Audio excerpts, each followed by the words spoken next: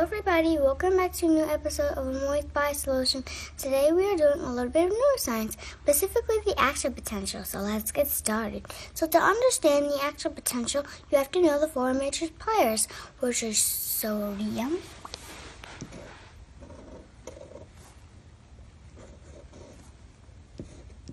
potassium, calcium, a neurotransmitter acetylcholine too. A what? A neurotransmitter acetylcholine. Okay. This is the plasma membrane. Outside this is the high concentration of sodium. Inside the cell is a high concentration of potassium. Outside the cell is positively charged. Inside the cell is negatively charged.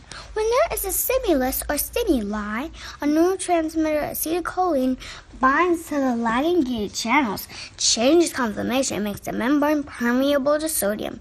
Sodium diffuses across the membrane into the cytoplasm, making inside the cell more positive, less negative. Changing the charge from negative 70 millivolts to negative 55.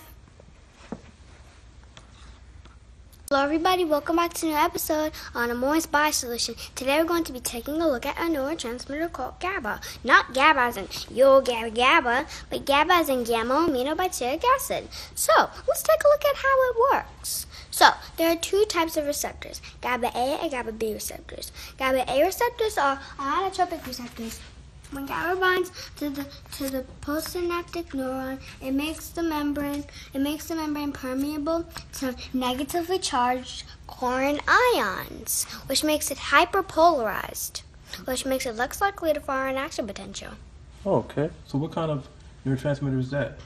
Oh, it's an inhibitory neurotransmitter. Hello everybody, welcome back to a new episode on Moist By Solution.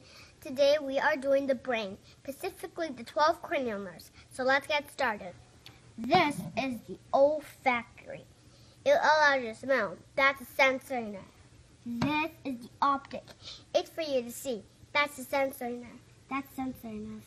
This is the ocular motor. It's for your eye movements. That's a motor nerve.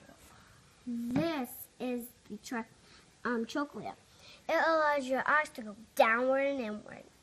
That's a motor nerve. This is a trigeminal. It's for you to chew. That's a motor and sensory nerve with three distinct branches.